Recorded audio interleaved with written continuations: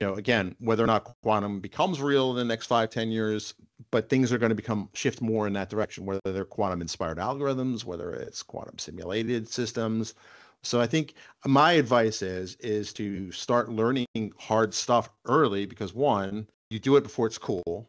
And two, when it does become cool, you're ready, right? I saw this with the internet early in my career, right?